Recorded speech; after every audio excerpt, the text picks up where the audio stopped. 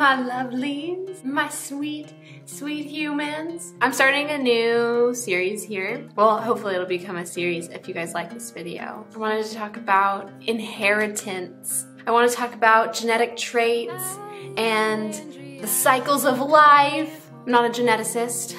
Shocking. I am fascinated by ancestry and the inheritance of phenotypes, which is basically certain physical traits. I love just staring at people. You know, I even look within myself and I look at photos of my grandma and my mom and I see that they have some gamine traits that I received. And then I have like 3 other siblings and we all look similar, but I think we're all different body types. I love to objectively categorize and like say, oh yeah, that's exactly from mom, or oh, that's from dad, and oh, that's blended together, and oh, that's like just literally copy pasted from them. Also, I've inherited a lot of emotional traits and trauma, but that's not for this video. But if you are one of those people who are in your family breaking cycles, healing your wounds, I see you, I am with you. I'm exhausted in the same way that you are, probably. I'll chat a bit more about myself in the future as a biracial woman because there seems to be some confusion around how does kibbe apply to non-European phenotypes or like mixed ethnicity or just non-European ethnicities in general. Like, does it still apply? I would love to dive into that a little bit more. And I feel like that needs its own space to kind of move through gently and kind of soft river through it and not give you just like a bullet point list. One, it's connected to your body, your personal health, your mental health, like all those sorts of things. And it can be triggering to start bringing up some things that maybe they haven't thought of or maybe they don't like to think about but are trying to ease their way into when it comes to their ethnicity and their cultural backgrounds and things like that. So I don't want to like rush into any of that. I don't want to move through it too quickly. So I'm going to give that its own space. This video is another kind of like eye training video, but it's to kind of help see different features and play matching, essentially. We're going to look at a celebrity family and see which features they received from their parents and how that affects their yin-yang balance, okay? I think this is gonna be really fun. We're gonna look at the features of the parents and see if they show up exactly the same or if they end up blending together. And we're gonna see how this affects the yin-yang balance of the child. So I'm starting with our flamboyant gamine sister, Lily Rose Depp. She's stunning. She's got such a unique look. I can't think of anybody who looks like her other than like her parents, basically, and maybe her brother. We're going to look at her parents. Johnny Depp. Ooh, he's dreamy. Oh, I feel like that's how I'm supposed to respond to Johnny Depp. And then Helena Bonham Carter. Just kidding. I'm kidding. Obviously, that's not her mom. Obviously, her mother is Vanessa Paradis. Paradis? Remember when I was learning French and I was trying to say the R sound all the time? I'm not learning French anymore. That kind of fell by the wayside, but maybe one day I'll try and pick it up again. Just a few stats for you. Lily is flamboyant gamine. She's 5'3". Johnny is theatrical romantic to me. It's harder to type men for me. I haven't really sat and like studied that portion of it, although I know that the kibbe system can apply to men as well. And then Vanessa is also flamboyant gamine. She's 5'3". And then Johnny Depp, I'm pretty sure, is like 5'9". Some sources say he's 5'10", but I don't buy it. I don't think he's that tall. Let's get into it. I have my notes here, of course. So let's go ahead and look at these features. Now, I'm not gonna sit here and try and prove whether or not someone is a certain body type. Really what I'm trying to do is just see which features have shown up in Lily. So really simple matching. I'm gonna try and delete seeing a body type and just see some individual features.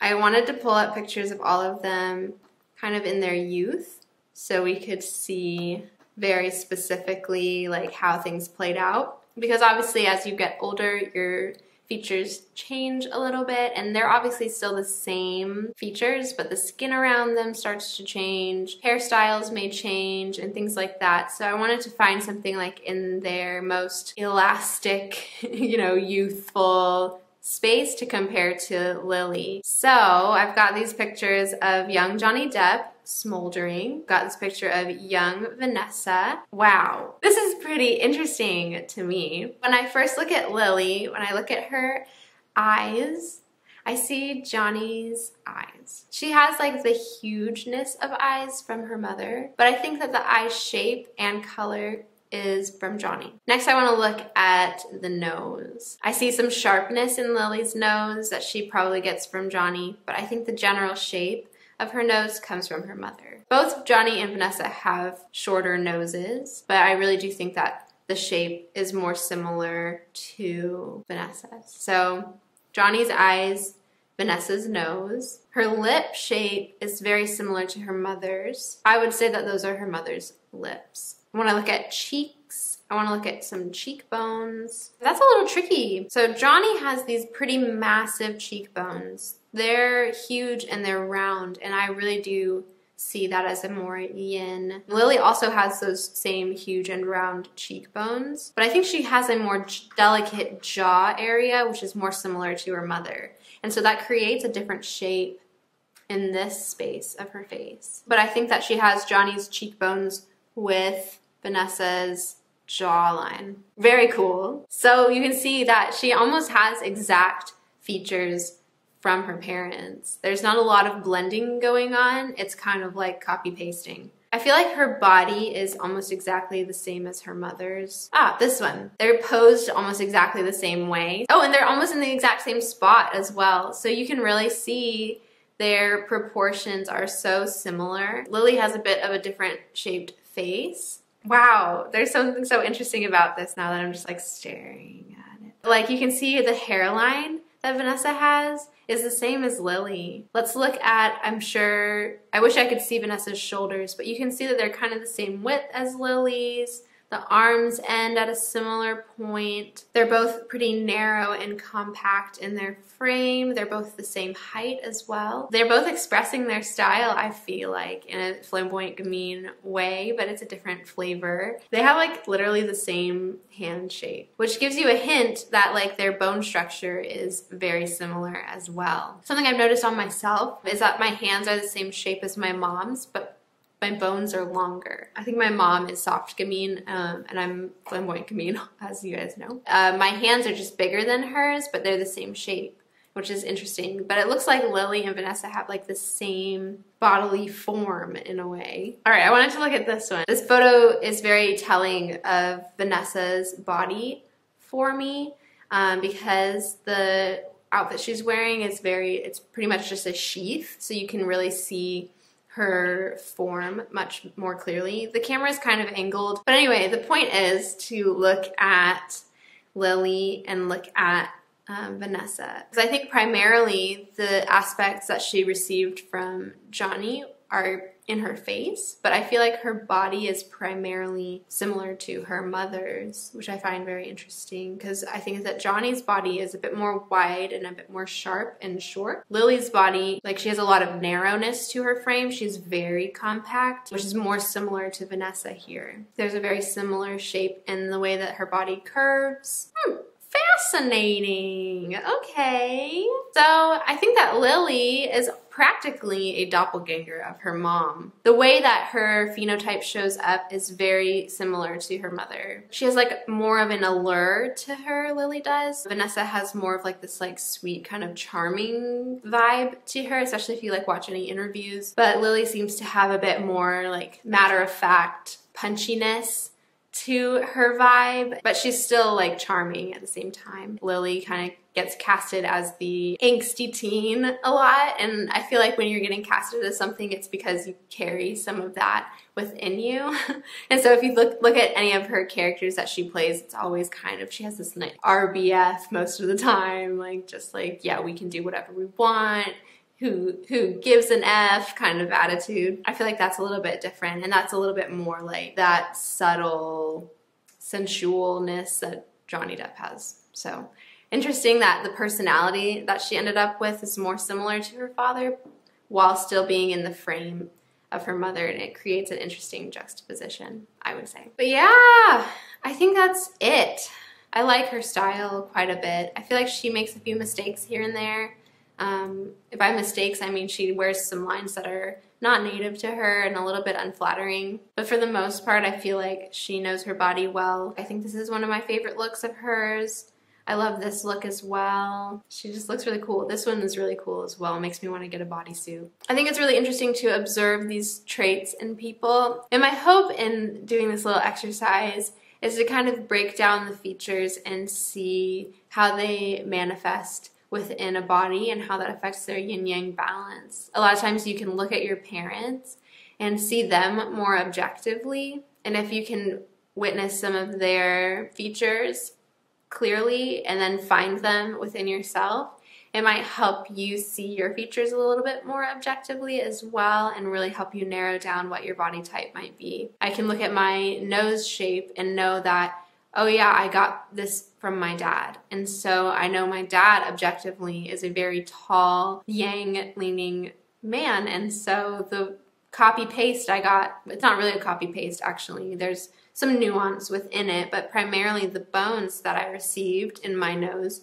are from my dad, and his bones in his face are more sharp, more yang, more prominent. And so I can objectively look at my nose and be like, okay, that's probably a more yang-leaning nose. I wonder if you guys even found that interesting. If you liked this video, definitely give it a thumbs up. It was kind of a risk making it, I feel like. There are obviously some other families within the kibbe verified list with a few people who maybe aren't kibbe verified, of course. But yeah, there are people like Lisa Bonet and Zoe Kravitz and Lenny Kravitz. Like, that's one of the families that we could analyze. Or maybe we could look at Judy Garland and Liza Minnelli and see the ways that soft gamine gets transferred over to flamboyant gamine, which is very similar to my story too, in hopes that it'll help you guys sort out your own bodies and see things a little bit more clearly. I think that's really important when it comes to trying to sort out your own body type. I have a little announcement that I'm gonna make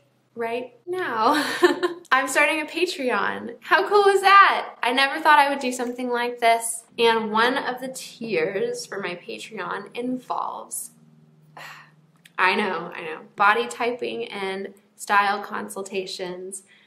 This is nerve-wracking, especially since I know that I'm not an expert in this. I know that I'm refining my knowledge, but so many of you have reached out to me and asked me for my insight and for my perspective. And so while I still stand by all of the things that I mentioned in my do you need someone to tell you your body type video, still think that it's a matter of self-discovery, it's a personal journey. I am willing to help you. If you find that that's something that you're interested in, you can go and view my Patreon.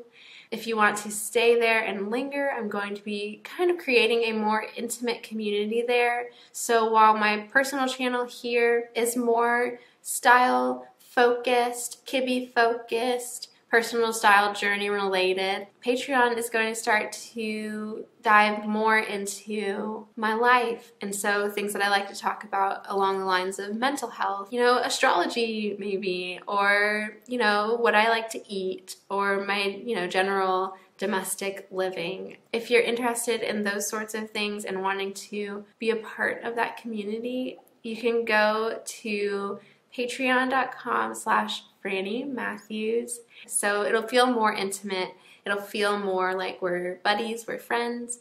At a certain tier, we're doing live chat. I'm going to do new moon chat. So every single new moon, I want to go live and just talk to you guys about a topic. At a certain tier, you have access to my direct insight. You can ask me questions about your personal style and how you're developing that, and if you want my advice. And then at the highest tier, of course, that's where you'll find the style consultations and things like that, and body typing consultations. I hope you are interested in joining me over on Patreon. Your donations are going to help me be able to create a more precise and refined channel. We're gonna be able to upgrade equipment and get better sound quality and have more style experiments and more just like interesting things can happen. I think I'll have a vlog up on the feed, probably by the time this video is up. So go check it out, go see if it feels right for you to support me in that way.